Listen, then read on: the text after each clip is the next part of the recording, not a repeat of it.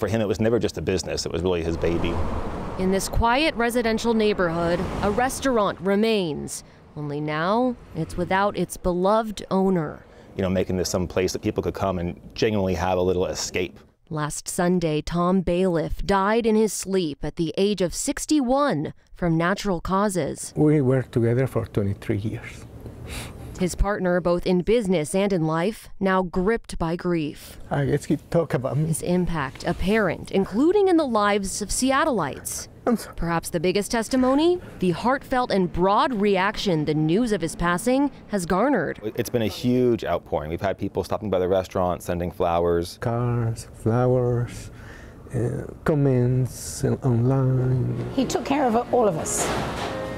Anybody who happened to come into his sight, that was the kind of person he was.